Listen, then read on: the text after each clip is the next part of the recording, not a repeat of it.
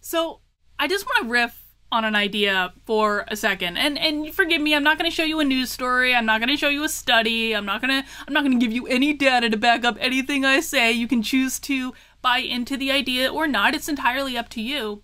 But I want to talk about expression. And I want to talk about one of the obstacles that can get in the way of people fully expressing themselves and saying exactly what they want to say without worrying about what the response is going to be. And this is a topic I've hit on an awful lot on here, on Twitter, on Parler, on all the social media. In fact, even in my locals community, I do a weekly Zoom call with my locals community where we all get on Zoom and we talk about what's going on and we use each other as a support group, and we actually practice expressing ourselves. Because if we practice in a safe environment where no one's going to ding us, that makes it easier when we need to do it in real life. And I'll talk about the locals community a little bit at the end. The info's in the video so you know how to join and participate in those calls. But I want to just talk big picture about what happens when you express yourself unapologetically. If you show up with confidence, what might be one of those things that keeps people from really showing up, saying what they want to say, doing it with confidence? Well, it's fear of the response. It's fear of the response that you're going to get from other people. And isn't that funny? Isn't it funny that we would decline to use one of the gifts we have been given? Surely by being a human being, surely by being here, you don't have to do anything to earn it. Isn't it funny that we are afraid to use one of our innate gifts because we're afraid of what other people will express, because we're afraid of the pushback that we are going to receive? You know, I was having a conversation with Joshua yesterday, Joshua McGuire. You guys know him from this channel. He's actually on here every Tuesday night at 9:30 p.m. Eastern Time, 6:30 Pacific. We do a show together called Nothing Remotely Controversial, where we banter out the news, and Joshua, who is a professional psychic, pulls tarot cards and uses his psychic magic to tell us like what's really going on in the news. And it's fun and it's lighthearted and we don't take it seriously, and it's just about letting our hair down and having a good time. But Joshua in real life is actually my coach. We do actually have a business relationship, and when we do coaching, it is serious business.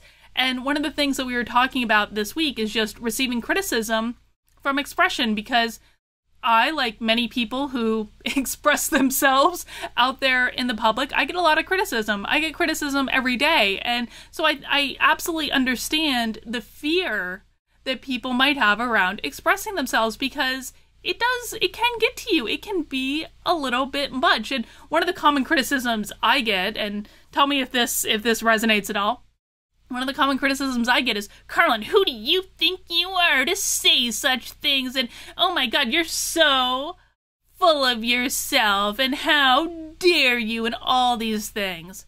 And so we were talking about this, and Joshua said, well, Carlin, what is the opposite of being full of yourself? What do they want from you? Do they want you to be empty? Do they want you to be looking for validation from them? Is that what they want?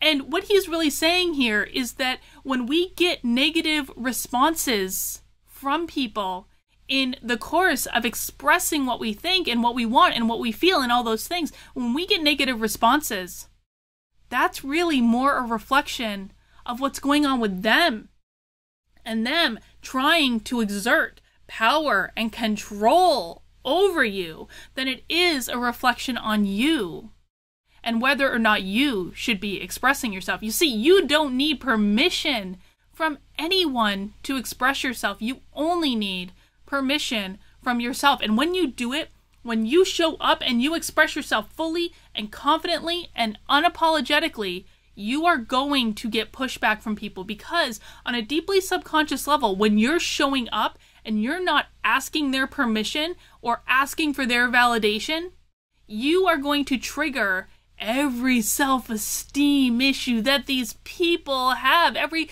conscious and subconscious self-esteem issue. And how that manifests itself is they are instantly, instead of acknowledging their own baggage and nonsense and doing the work to fix it, what they're going to do is they're going to come back at you and make you the problem. How dare you make me feel bad about myself? Well, guess what?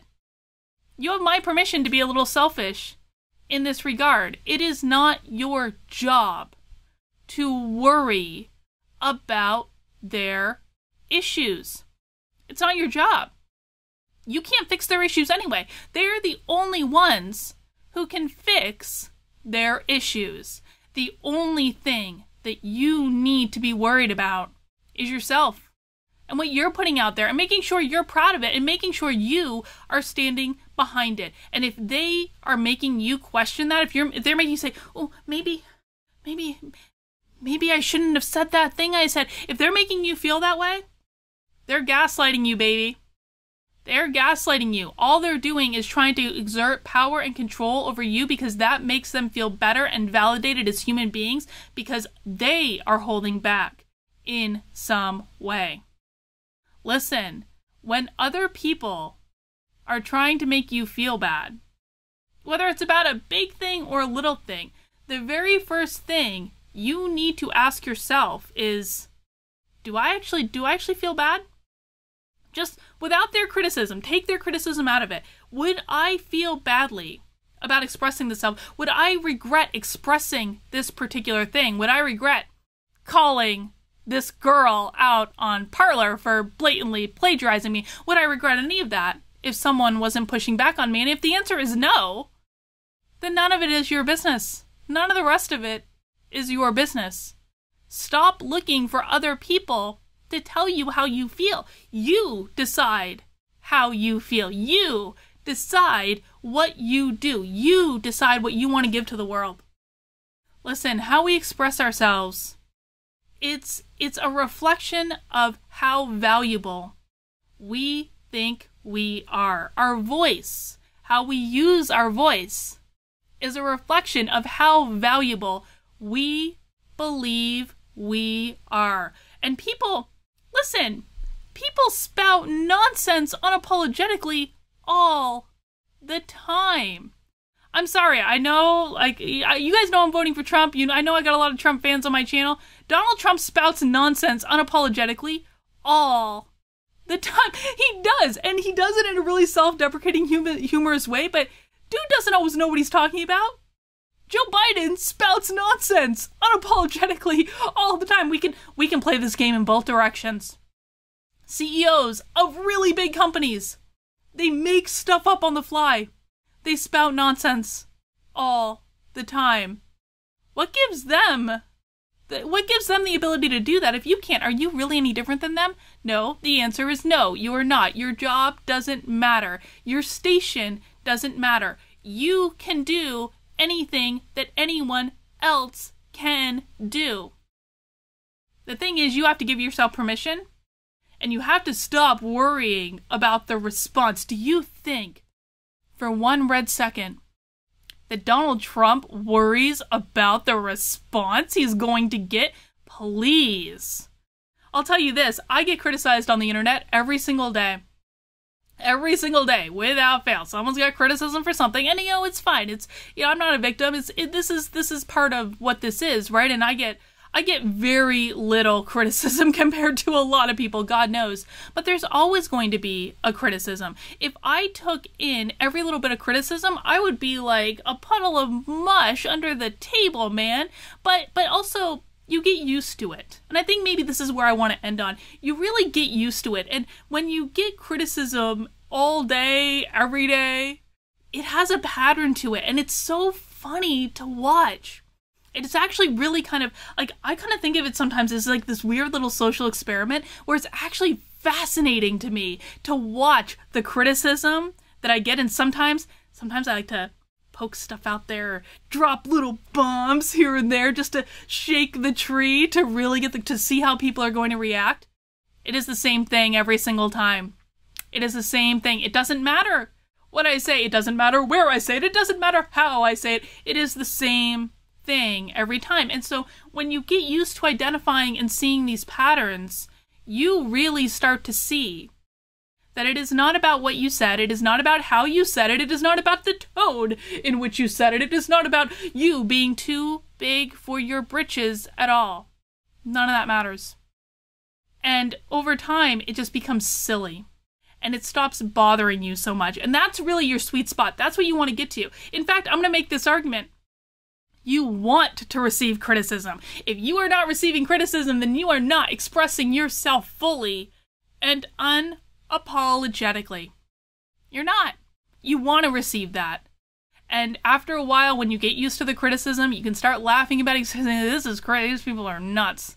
These people got their own demons to work out, and that has nothing to do with me. And once you're able to start identifying those patterns, you start seeing it really does get a lot less scary. And so, yeah, you do get a little bit of heat, but what's the alternative? Joshua says to me, Carlin, what's the alternative to being fully yourself? Is it to be empty? Is it to look for them for validation? What's the alternative?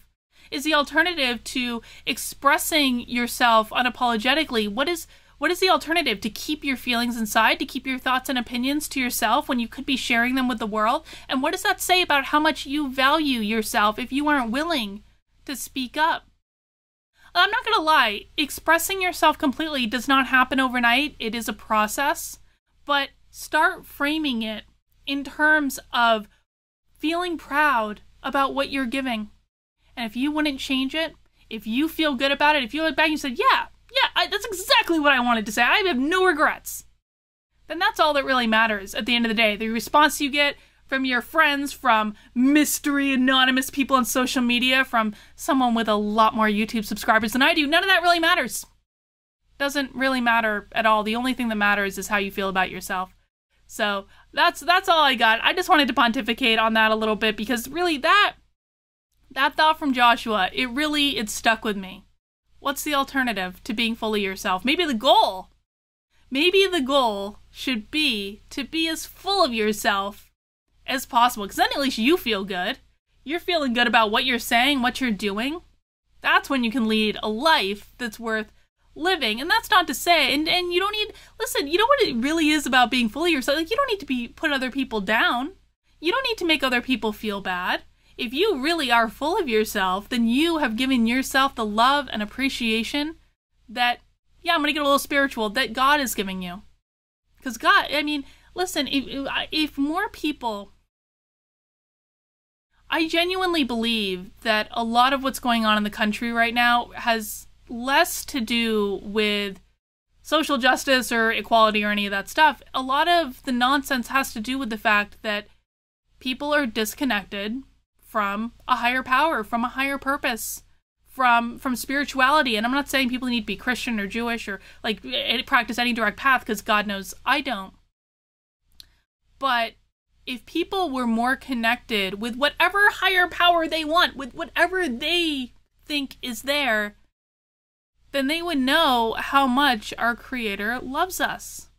We're part of Him, he, she, whatever. I don't think God has a gender, but we're part of that. We come from that. That's our source. That's our home. Why would our Creator want us to doubt ourselves? Why would God want us to doubt ourselves? Why would God want us to feel bad? Why would God want us to hold back? Why would God want us to come to have this earthly experience without fully embracing every single second of it? I don't know. I don't think God would want that. I think that God wants you to show up and be yourself fully and say what you want to say, and knowing that there is value to what you want to say and to what you feel compelled to say. I don't know, man. Those are my thoughts. That's really all I've got. I hope that there's some resonance in there somewhere. I know this is not really my usual topic, but I just felt really compelled to talk about it for some reason, and so I hope you got some value out of it. Leave a comment and let me know if you like this style of video, because God knows, no pun intended, God knows I can pontificate about this sort of stuff for hours and hours at a time, and I'm happy to do more of it if it's things that you find valuable. But listen, I did talk about in my locals community, I am doing these weekly empowered expression masterminds. They're every Thursday at noon Eastern time, at least right now, probably up until the election, where we get together on a Zoom call. I do some coaching, we do some talking, we get together as a community. It is a wonderful group of people. Now, in order to join, you do need to be a supporter in my locals community. Locals is actually free to join and have a look around, but if you want to participate fully and be in the discussions and be in the Zoom calls, you do have to become a supporter. That starts at $5 a month, so it's really, really affordable. If you really need help, reach out to me. And listen, I will give everyone the first month free. If you use the promo code WELCOME, you will get a free month as a supporter. You can come try out the Zoom call. You can join us on Thursday for our next Zoom call and join the community and get to know people. And I bet you'll stick around once you do.